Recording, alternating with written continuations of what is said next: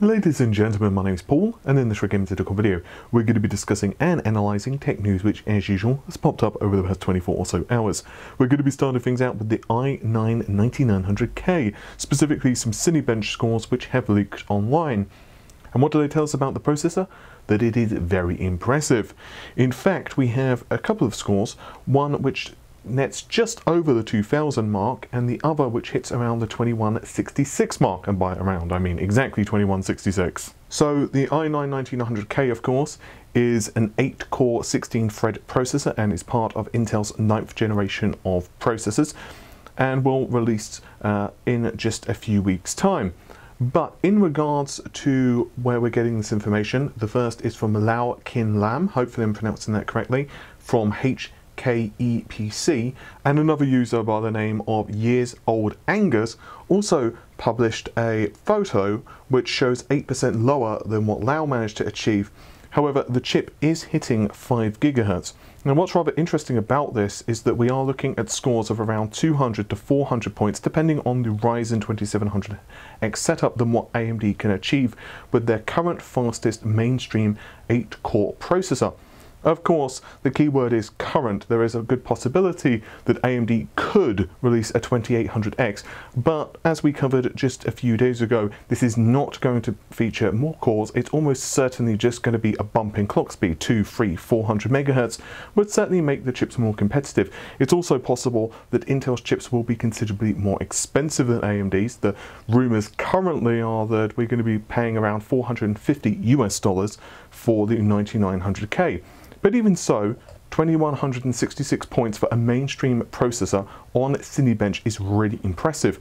The other factor that we need to take into consideration, of course, is it is just one benchmark. There have been a couple of others that have leaked, and so far it is looking like this particular chip is really impressive, but once again, you are paying that price premium. Whether that's worth it to you, of course, will probably be unveiled over the next couple of weeks as reviews start to come in for this particular processor, but for now, it looks like Intel will have the 8-core advantage, but whether they can maintain that or not, and certainly at a price which is competitive to consumers, well, that remains, of course, to be seen.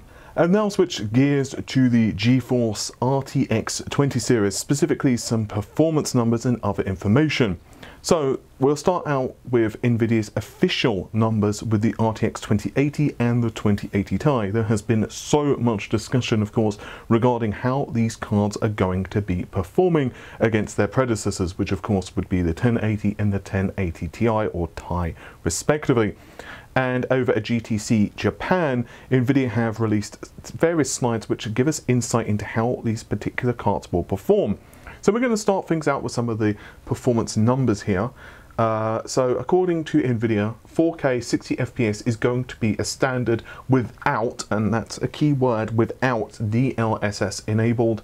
But certainly if you do enable that, 4K 60 FPS is going to be no issues whatsoever. And you can see they have a particular slide which does tell us it's the fastest gaming GPU. We have the 980 and 980 Ti, and then that is then compared to the GTX 1080 and 1080 Ti. And then right above that we have the RTX 2080 Ti and the RTX 2080. So it does appear, at least to Nvidia's numbers here, and numbers is a strong word because they don't have an exact specific set of frame rates. For example, they're not saying, well, in this game it's getting 67 frames a second, in this game it's getting 97 frames a second, but with the RTX 2080 Ti instead of the 1080 Ti you will get like 85 frames a second and 102 frames a second. You don't have that information, which is slightly disappointing according to Nvidia's official performance results here, and we'll get into unofficial numbers in just a moment, I promise. We have the RTX 2080 beating out the 1080 Ti, and then you've got the RTX 2080 Ti, which of course destroys all of the predecessors. And we can also see that according to this particular set of slides as well, we also have deep learning performance, and of course because we do have those tensor cores there, both the 2080 and the 2080 Ti, excuse me, absolutely demolish their predecessors. We also have some further information regarding overclocking with these GPUs, and these are some leaked slides which have popped up courtesy of the website videocards.com. In a nutshell, Nvidia are claiming that the RTX 2070, 2080 and finally the 2080 Ti are built for overclocking.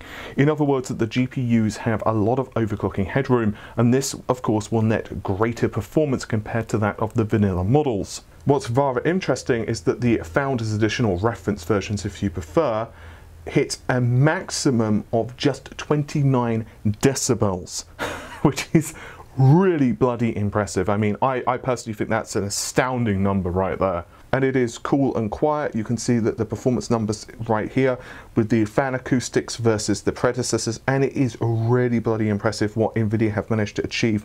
And also the overclocking state is very good as well. Next up, we have information regarding the VRMs, and according to Nvidia, there's better voltage curves on the card, there's much better VRMs, and that's been confirmed by the company already.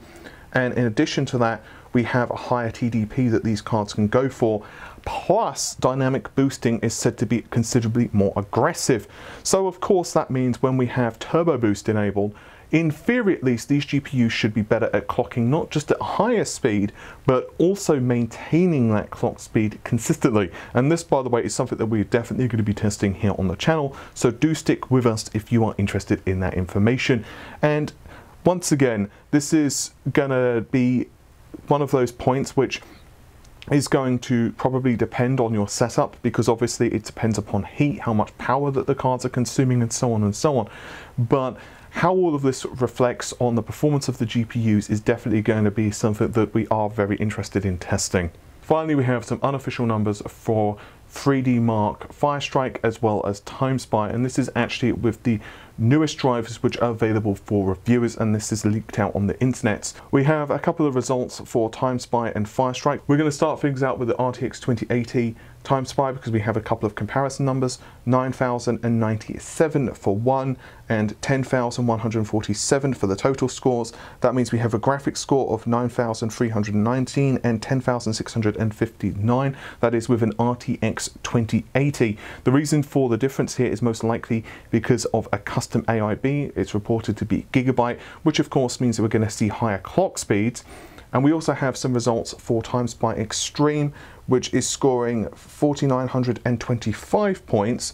And as for Firestrike, well, that's even possibly more impressive indeed. As with the graphics score, we're looking at 27,085 points. These particular results are also paired with an i7-8700K and 16GB of memory, which means it's pretty representative of the type of processor and memory configuration that these kind of cards would flourish with. So that means anyway that the RTX 2080 is actually putting out more performance than a Titan XP GPU. That to me is really cool. So what does this mean in terms of performance numbers? Well, it certainly does appear that the Firestrike and TimeSpy benchmarks do back up Nvidia's own claims.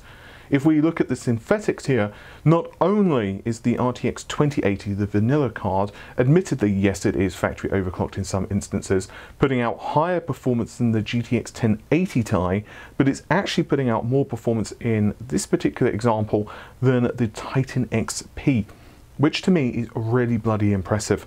Of course, I'm not necessarily suggesting it's going to be that level of performance across all different titles. We're going to have to see how it handles different games with different APIs, whether it's Vulkan, whether it's DirectX 11, DirectX 12, different visual effects, and of course different game engines.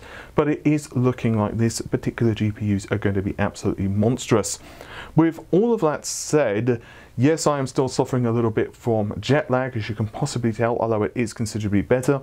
I flew in Wednesday into Seattle. I actually left 9:50 in the UK, went on the plane, was in the air around 10 hours, landed in Seattle around midday, and then, well, yeah, it's jet lag, so you can imagine what it's like going back 8 hours in time, but I am doing pretty darn well. I'd also like to take a moment to thank HP Computers as well for loaning us the Omen X laptop. This is not a sponsored video, but they were kind enough to provide an Omen X laptop for the purposes of this trip because they knew I was going away. So once again, I'd like to extend my thanks to them, and you can check more information of the Omen X brand laptops in the video description if you so desire. With all of that said, take care of yourselves and bye for now.